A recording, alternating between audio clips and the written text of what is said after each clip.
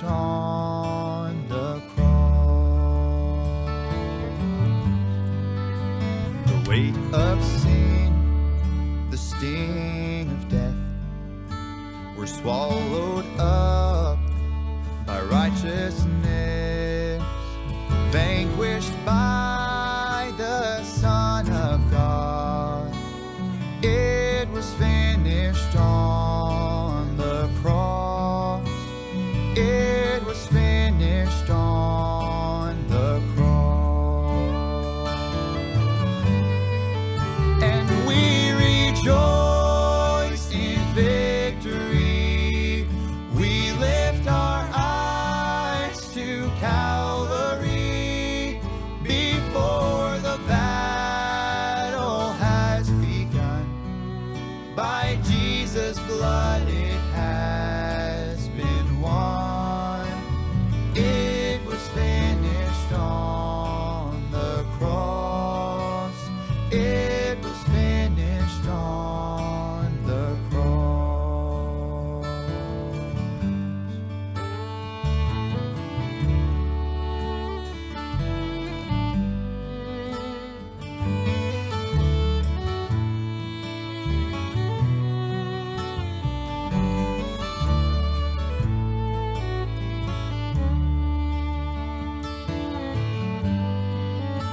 And while our hearts have turned from sin, this flesh is waging war within. Though sin remains, our guilt is gone. It was finished on the cross. It was finished on the cross.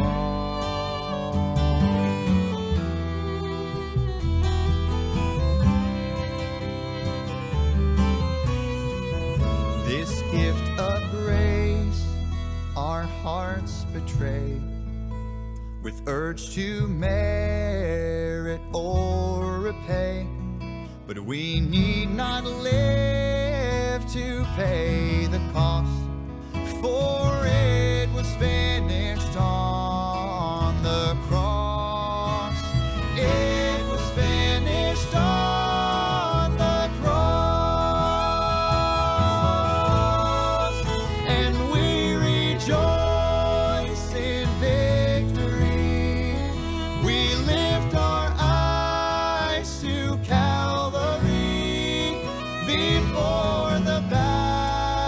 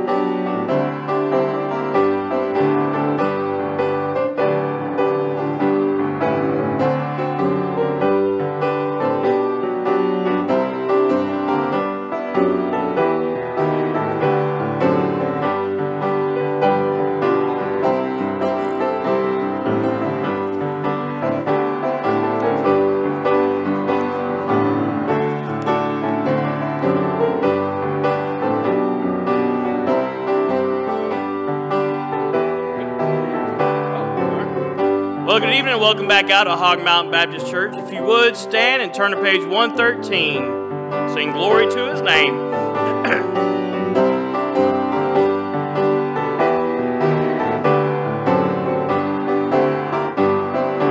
Down at the cross where my Savior died, down where for cleansing from sin I cried, there to my heart was the blood applied. Glory to his name. Glory to his name. Glory to his name. There to my heart was the blood applied. Glory to his name. I am so wondrously saved from sin. Jesus so sweetly abides within.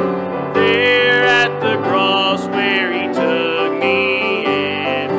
Glory to his name. Glory to his name. Glory to his name. There to my heart was the blood applied. Glory to his name. Oh, precious fountain that saves from sin, I am so glad I have entered in. There Jesus saved me and keeps me clean. Glory to his name. Glory to his name. Glory to his name. There to my heart was the blood applied. Glory to his name. Come to this fountain so rich and sweet. Cast thy poor soul at the Savior's feet. Plunge in today and be made complete. Glory to his name. Glory to his name. Glory to his name. There to my heart was the blood applied. Glory to his name. Amen. Go over a few announcements that we have.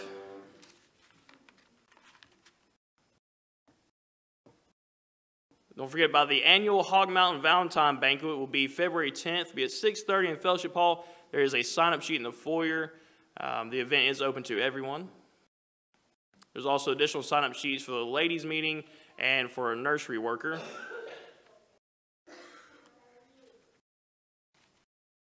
Oh, is that it? Oh, all right. Y'all would continue to pray for some of those that are sick in church and those who will be traveling here later maybe. We'll go to Lord in prayer. Brother Kyle, will you lead us in Lord in prayer, sir?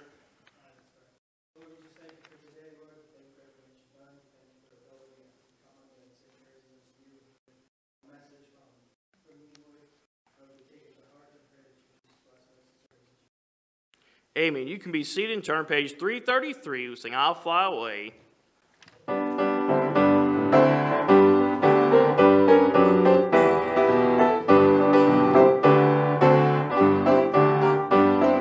Some glad morning when this life is o'er, I'll fly away to a home on God's celestial shore.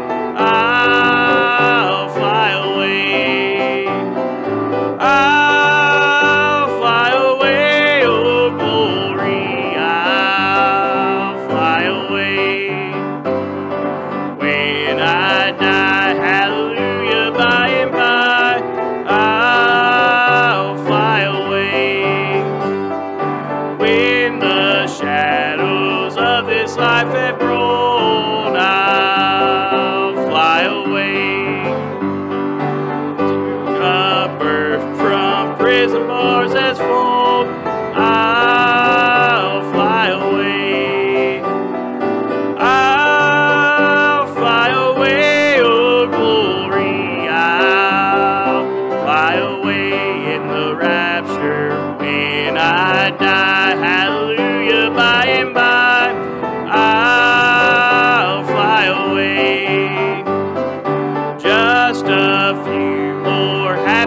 days, and then I'll fly away to a land where joy shall never end.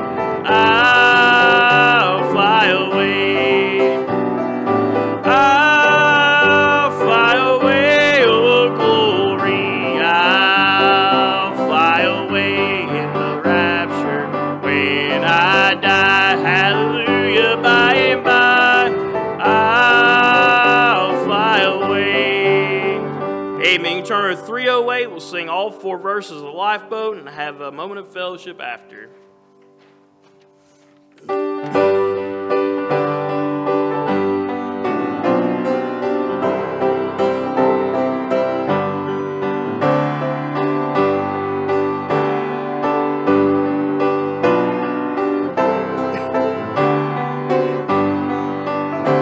We're floating down the stream of time. We have not long to stay. The stormy clouds of darkness will turn to brightest day. Then let us all take courage, for we're not left alone. The lifeboat soon is coming to gather the jewels home. Then cheer, my brother, cheer. Our trials will soon be o'er. Our loved ones we shall meet upon that golden shore, where pilgrims and we're strangers here. We're seeking a city to come. The lifeboat soon is coming to gather the jewels home. Sometimes the devil tempts me and says it's all in vain to try to live a Christian life and walk in Jesus' name. But then we hear the Master say, I'll lend you a helping hand. And if you'll only trust me, I'll guide you to that land. Then cheer, my brother, cheer. Our trials will soon be o'er. Our loved ones we shall meet upon that golden shore, where pilgrims and we're strangers here. We're seeking a city to come. The lifeboat soon is coming to gather the jewels home. The lifeboat soon is coming. By the eye of faith I see, as she sweeps through the waters to rescue you and me, and land us safely in the port with friends we love so dear. Get ready, cries the captain. Oh, look, she's almost here. Then cheer, my brother, cheer. Our trials will soon be o'er. Our loved ones we shall meet upon that golden shore, where pilgrims and we're strangers here. We're seeking a city to come. The lifeboat soon is coming to gather the jewels home. Oh, now's the time to get on board while she is passing by.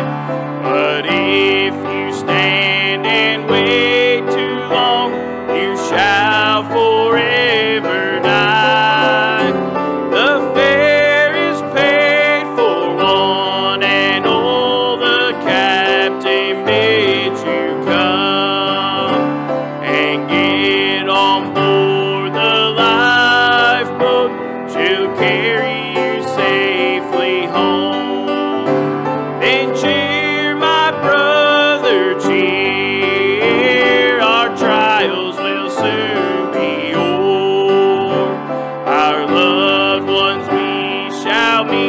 shall meet upon that golden shore, where pilgrims and we're strangers here, we're seeking a city to come.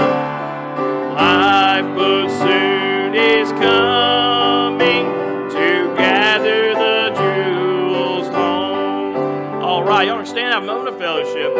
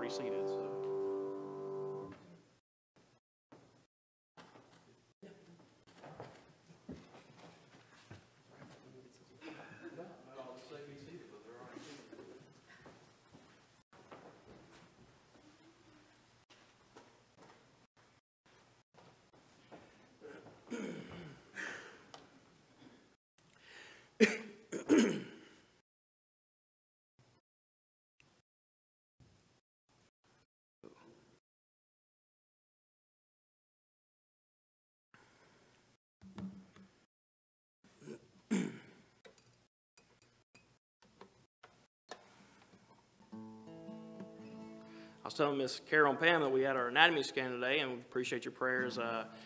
Baby girl, not Skyline, new baby girl, is fine. Everything's going good, so we appreciate y'all's prayers of that. I do have a picture of the ultrasound on my phone if you want to see. If Adam was here, I'd have him put it up on the big screens, but we got those, so I can show you later. She's bald so far. She looks bald, so that's definitely mine.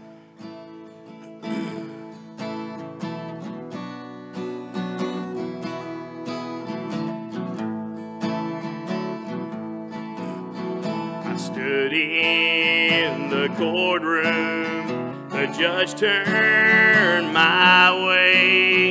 It looks like you're guilty. Now what do you say? I spoke up, Your Honor. I have no defense, but that's when mercy walked in. Mercy walked in and pleaded my case. Called to the stand, God's saving grace. The blood was presented that covered my sin, forgiven when mercy walked in. I stood there and wondered, how could this be, that someone so guilty had just been set free. My chains were broken, I'd just been born again. The moment that mercy walked in, mercy walked in and pleaded my case, called to the stand, God's saving grace. The blood was presented that covered my sin, forgiven when mercy walked in. Appreciate that, Brother Cody. Thank you for being here this evening. Those of you watching in Facebook land, I apologize. I didn't actually know how to turn us live, so I just figured it out in the back a couple minutes ago. So welcome to the service. Now that Brother Cody's singing a special, I promise we didn't start at 7:30. That's just when I finally got back to the sound room to figure out what was going on. If y'all would, several things to remember in prayer and to just keep in mind. Pray for Miss Katrina. She had senior night for Jacob tonight for wrestling. She didn't cry today, at least tonight. And I told her, I said, did you cry yesterday or earlier today? And she said, well, yeah. And so y'all pray for her. She's getting through that. But on a more serious note, if y'all would remember Miss Lily in your prayers. She's got a stomach bug. Thankfully, the Martins stayed away just to make sure we didn't catch it. And I'm really thankful that they did. Love seeing them, but, don't want to be around that necessarily firsthand. So appreciate them staying away a little bit. But we've got several other people who are just sick or traveling or something of the sort. So if y'all would remember them in your prayers. One special prayer request, and we sent some messages out earlier this week about that. If you would remember the family of Miss Wanda Keith, her daughter Christy passed away on Monday morning, and just a tragic circumstance. She was only 36 years old. And we went and spent a little bit of time with Miss Wanda on Monday, and spent some time there with her, and also got to meet with Christy's husband. And needless to say, they stand in need of a lot of prayer. Miss Wanda's pretty dependent on her daughter, and for those of you who haven't met her, when she's come, she isn't able to drive. She's blind, and dependent on her daughter to kind of get her to and from certain places. And I assured her that we'd help, and her neighbors I know will help too, to make sure she's well taken care of, and that she's got everything she needs. And something else I was failing to mention. Continue praying for Miss Lisa Page. That's what it was. Just continue remembering her in your prayers if you would. Brother Kevin was saying they're still doing some more testing on her. So if y'all would remember her in your prayers, and I would greatly appreciate that. Anybody else have anything they want to mention publicly before we have a word of prayer real quick?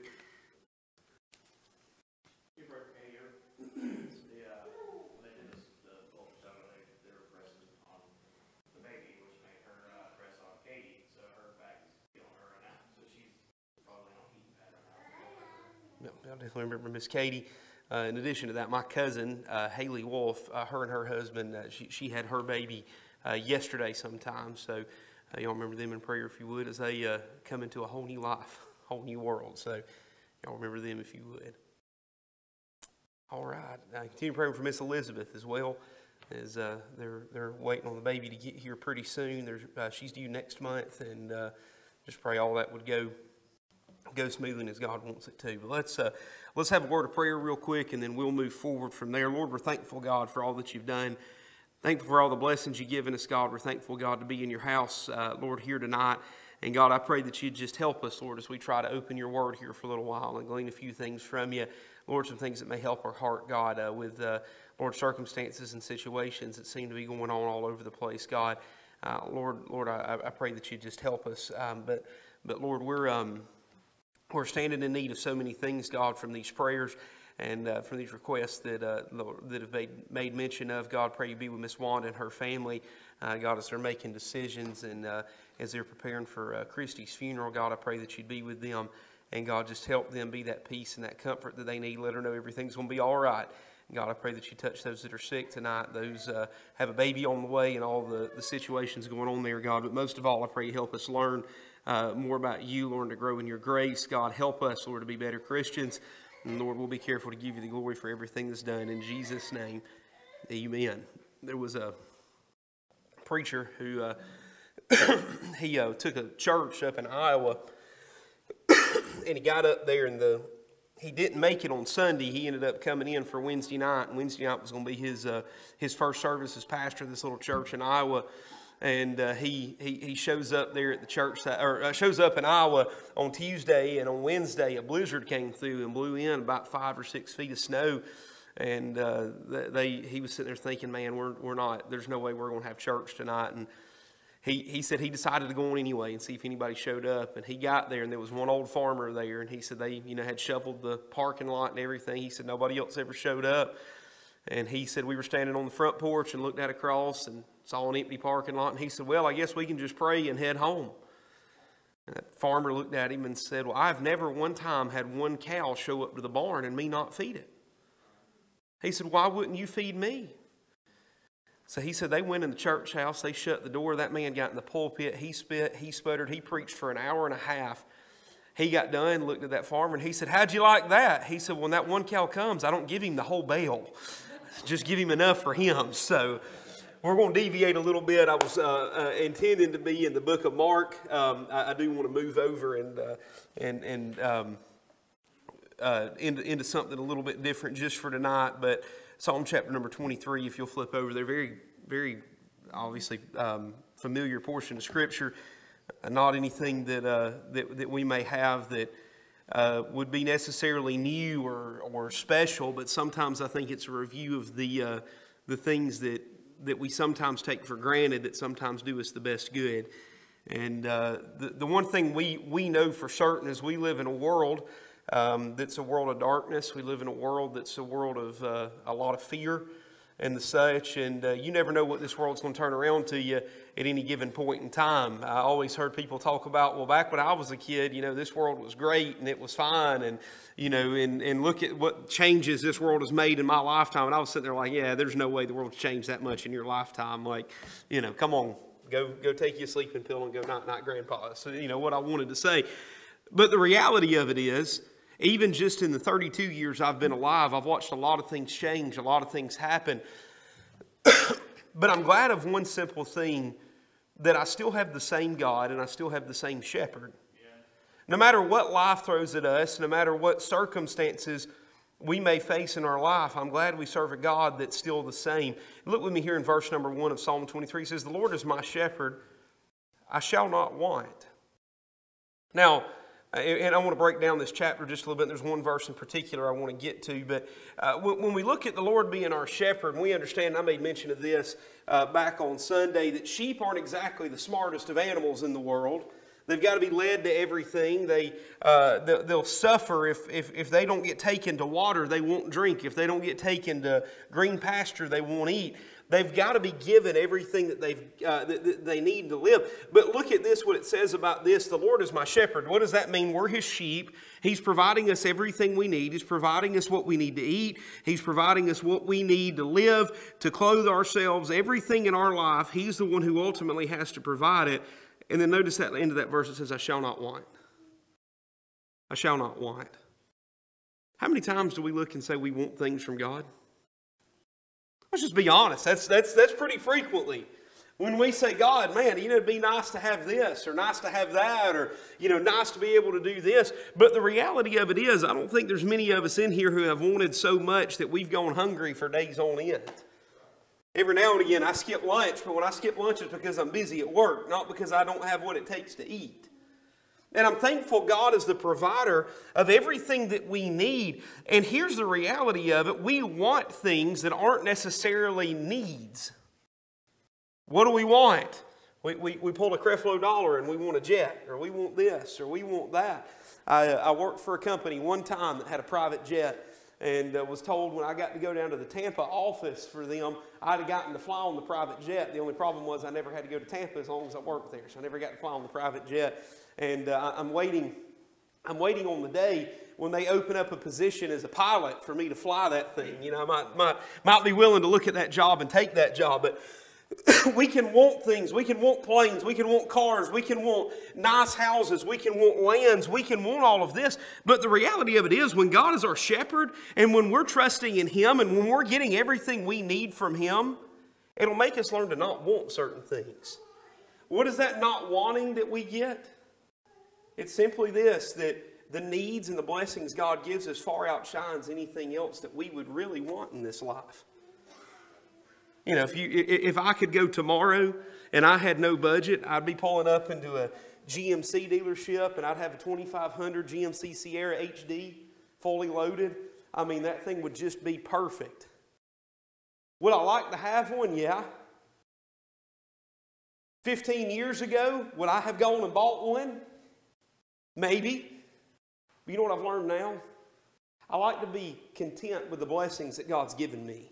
I like to be content with the needs that He's met for me. Because there's one thing for certain, I take much more pleasure in the blessings God's given me that money couldn't buy than I do in the physical things that He's given me. And that's what He does as our shepherd. He makes our needs go away. So in reality, what else would we want? When we've got Jesus, He's sufficient for everything that we need. Verse number 2, and I'm going to get to the verse I want to here in a minute. He maketh me to lie down in green pastures. He leadeth me beside the still waters. He restoreth my soul. See, God provides our needs, but here's the other part of that. God knows what our needs are. God anticipates when we need rest. Half the time I figure out, I think that's why I get sick, because that's the only time I lay down. And sometimes God, I feel like, has to knock me over on my side so that I'll lay down and I'll be with Him. But God knows what we need. As our shepherd, He makes us to lie down in green pastures. What is that green pastures? That's rest for a sheep. That's rest. God understands that we're not like He is. While we serve a God who doesn't need rest, who doesn't have to sleep, who is never away. I believe it was when Elijah, if I remember right, or Elisha was up on, my goodness, my mind's messed up. When it was up on Mount Carmel, and they start offering those sacrifices, and he's got the prophets of Baal, and he says, well, maybe he's gone on a journey, or maybe he's asleep, or maybe he's this, when they're talking about Baal. And what we understand about our God is our God's never asleep. Our God's never not available. But you know what our God knows about us? He knows we need our rest. He knows what we need. And He'll provide us what we need to have those needs met. But then He leadeth me beside the still waters. You know what that water signifies? Still waters signify one of two things. Either the Word of God or the Spirit of God. But both of them are needed. He gives that to us. We know what we need. We read the Word of God to get what we need. We pray and ask God for the things that we need. Verse number 3, He restoreth my soul. He leadeth me in the paths of righteousness. Notice this last part, for His name's sake. Again, what's the ultimate goal of a shepherd? To provide everything that the sheep needs. I've seen videos of shepherds before, and actually one of my buddies, he graduated from the Bible college with us. He's on our board, and his name's Zach Hawks. He pastors, oh man, I can't remember the name of the church he pastors now, but it's way up yonder somewhere, up in far northeast Georgia. But Zach actually tended sheep through his teenage years. When he was in Bible college getting his degree, he was keeping sheep for his granddaddy's farm. And he learned a whole lot about sheep during that. And here's one of the things he told me that never stuck with me. He said, we never really do things for sheep that they want because we don't want them to get too comfortable in what they have. He said, we want them to have their needs, but he said, it's not like we go over the top for the sheep. They're sheep. But we serve a God that it feels like is going over the top for us. But notice what he says here. He's given us what we need in this, and that He leadeth me in the paths of righteousness for His name's sake. See, when we follow God, ultimately what we're trying to do is give Him a good name. It's not my name that I'm building. It's not the name of a church that I try to build. It's the name of our Lord Jesus Christ, and to uplift Christ and to give everything that we have unto Christ. That should ultimately be our goal, and everything that we do should be to uplift Christ. And ultimately, those paths of righteousness, that's where God wants us to be. His will is for each of us to be as righteous as we possibly can. Are any of us going to attain complete righteousness? No. Not on this side of eternity. I'm going to mess up. I'm going to make mistakes. Just ask my wife. I can mess up like that. One of my biggest things when I start driving, I get out on the road and I get so mad at people and it drives me insane. And I want to sit there and be angry and be mad. And thankfully, the Lord's helped me a lot with that here lately. And Tara's the same way. She's the same way. Stuff gets us irritated and we want to lash back out and we want to get mad at people who really it isn't their fault anyway. And yesterday she had a pickup order from a store and she sat in the parking lot for 45 minutes after she checked in. And finally they figured out somebody had cleared her order out of the system and they didn't know what they were doing. Well, she told them I got another 10 minutes and they said, we'll have it out within 10 minutes. They never showed up. So she left and went on.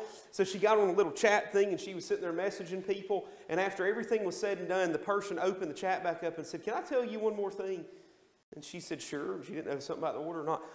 But she said, I wanted to say thank you for how you handled the situation because most people would have blown up on me. And you didn't. And see, that's where God leads us in that passive righteousness, because think about this. This person has my wife's name. You search us on Facebook, it's pretty easy to figure out where we go to church. It's pretty easy to figure out that she's a pastor's wife. I've mentioned this before. There's a pastor of a very prominent church up north of here. And I mean, a mega church, huge church.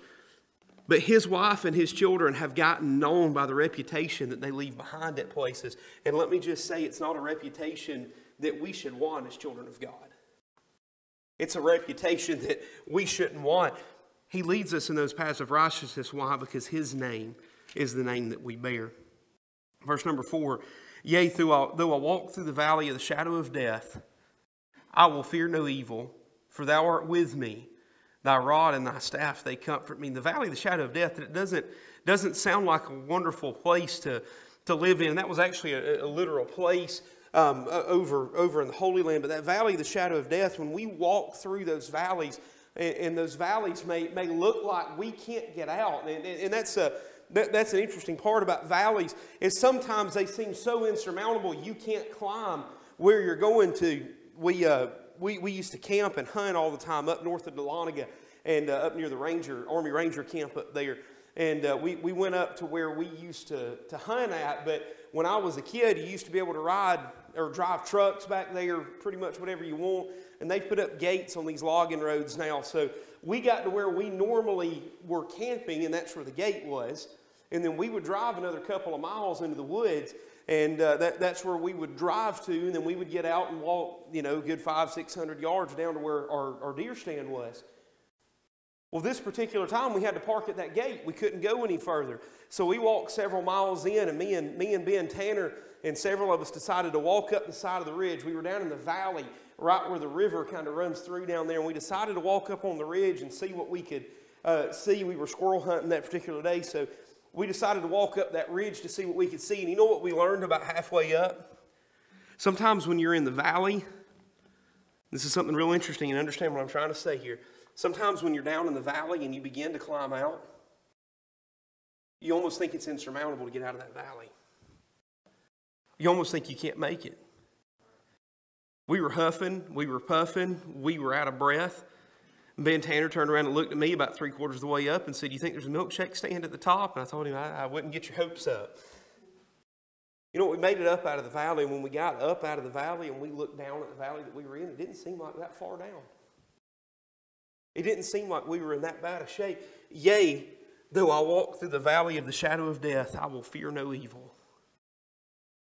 No matter what valleys bring to our lives, no matter what sorrows we walk through, what depressions we walk through, we can understand that we've got the Lord with us, and because of that, we don't have to fear the evil. Think about it. What's the absolute worst thing that could happen to somebody? Death? Yeah, I'll say it's pretty bad. Yeah. It's not like I'm looking to die tomorrow. That's none of our goals. In fact, we do everything we can to stave death off. We do everything we can to flee from death. We don't want death. Now understand, I'm not afraid of death in the terms of where I'm going. I'm afraid of the process of it. I don't want to quit breathing. I like breathing. I don't want my heart to quit beating. I like my heart beating. But at some point in time, death's going to come. And even with death, even what we consider to be the finality of our life here in the beginning of eternity, even in the midst of that valley, we can fear no evil. Why? Notice what that next part says, for thou art with me. When he's with us, we're not afraid. When he's with us, we don't have to fear. When he's with us, we're going to make it through. Just like the disciples in the boat, and Jesus is asleep on the pillow in the hinder part of the ship, and they get really terrified because the storm blows up. Jesus is sleeping in the back. Why is Jesus asleep in the back? Because he knows we're going to be fine. But they wake him up in a panic. Do you not care that we perish? What do you do? And he comes out and says, peace be still, calms the seas. He was with them. They were still afraid though. We got to understand, when we're afraid, when God is not telling us to move, when God's not telling us to do anything, but yet we're still afraid of God, you know what that ultimately comes back to is unbelief. We're ultimately saying, God, I just don't believe you enough to get me through the circumstance that I'm in. God, I just don't believe you enough to make it. He will be there. Look at this. He says, thy rod and thy staff, they comfort me. That rod and that staff were two completely separate things. The rod would have been used for discipline. The staff would have been used for guiding and for leading. And God disciplines us. And at the same time, God will lead us. Now, that rod's not something we like. I didn't like getting whoopings when I was a kid. Not a fan of them. 0 out of 10. Would not recommend as a child. I didn't like it, but looking back on my life now, I'm thankful for the times when my dad pulled his belt off and whooped me. You say, well, how could you be happy about that? How could you be glad about that? Because it taught me some lessons that I needed to know to grow to be the man that God has allowed me to be. Those lessons, those bruisings, those whippings that I got, they ended up making me better later on. And you know what? I look back and I take comfort in those now. That's the same thing being said here by the psalmist, is thy rod and thy staff, they comfort me. Even though God's chastisement might hurt from time to time, I'm glad he's willing to. And here's how I can take comfort in God's chastisement. Because, and I'll just pick and use her as an example. I'm not going to take Skyland and go whoop her. I'm not going to take you and your daddy's trying to hand you to me. That's so sad. There's no way. I'll just do fist bumps instead. Yeah, there we go. I made a comment about getting on with the little one yesterday, and Brother Cody started getting a little antsy at Bible college. And I'm like, it's okay. Like, it's fine. He can get in trouble. It's all right. You know what the difference is, though? This one's not mine. That one's not his. So you know what? I treat them differently. If God is not chastising us when we do something wrong, there's a reason why, and it's likely because we're not his. We can take comfort in the fact of the chastisement and the peace of God that he gives us through that staff, and that can give us comfort because we ultimately know that we're his. Verse number 5, this is the one that's kind of captured my mind here a little bit here lately. He said, thou prepared us a table before me in the presence of mine enemies. That seems kind of bizarre because, people who are at war typically aren't thinking about food. Yeah, in their mind, that's not the first thing that comes out. There's some people that probably would. I would be one of those sitting there, shooting in battle thinking, man, I'm hungry. I know people think that in church. That's just a reality of it. We're in the Christian battle, Christian service, but about 11:59, all of our stomachs start grumbling, wondering what's for lunch. But you don't see people who are in the midst of battle, who are in the midst of fighting the enemies, and them spreading out a table to eat lunch. You just don't see that. But what has God done here? He says, thou preparest a table before me in the presence of mine enemies. In the midst of our enemies, God's provided us enough peace, enough comfort. We can sit down and enjoy a meal. Much less in the presence of enemies, because enemies, what are they going to try to do? Ultimately, enemies, look, they want to kill you. I'm careful. I sniff my coffee real good in the morning if Tara makes it. I want to make sure she hasn't slipped something in there to send me from here to eternity and collect on some insurance money. I'm, joking on that, but when we and I say this and literally just go, to restaurants and get food, but we don't tend to trust strangers as much with our food. Understand? I like knowing what's in mine. I like cooking it. I like knowing what's there. But much less somebody who's trying to kill me. Am I going to eat something at their house? Probably not. But yet God has prepared a table for them in the midst of their enemies. It's amazing how God can take what would seem like a really, really terrible situation for us to be in and yet make us so comfortable that we're willing to sit down and eat and just enjoy things, even though we're in the presence of the enemies. Thou anointest my head with oil. A cup runneth over. Another type of the Spirit there, being anointed with oil to the point that my cup runneth over. And I'm so glad that God sees fit to give me so much of my needs that it makes my cup run over. And I can just look back and say, God, I'm so blessed. Let me wrap this up. Verse number 6. Surely goodness and mercy shall follow me all the days of my life, and I will dwell in the house of the Lord forever. I heard it put one time that I know goodness and mercy, but where's this Shirley lady that's following me around? I'm trying to figure out who she is. I'm just kidding. But the surely goodness and mercy shall follow me all the days of my life. When we look at what God's done for us, all we can stand and say is that God's been good and God's been merciful. If we look back across our life, there's not a single time when I can look and say, God, you did me wrong. God, you did me wrong. Now, there's a whole list of people I could bring up and tell you, hey, well, they did this wrong, and they did this wrong, and they did that wrong, and they did this wrong.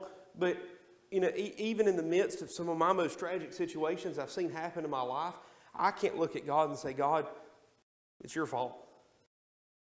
I can't look at God and say, God, you weren't good. God, you weren't merciful. He always is. And His goodness and His mercy are going and they're following us as we go. And when you think of that, I want you to think of a young child and us as children of God. And when the little guy goes running around places, I tend to follow him, especially now that I know he knows how to open door handles. As long as it's not a knob, we're safe. Thankfully, we have knobs at our house. He can open handles, but I follow him around everywhere he goes when he's not in my arms. And here's the reason why. I want to be there for him when he falls. I want to be there to keep him from getting hurt. And I want to be there to protect him. God's mercy and God's goodness follows us. Why would God's mercies follow us? Ultimately, guess what He knows? We're going to stumble.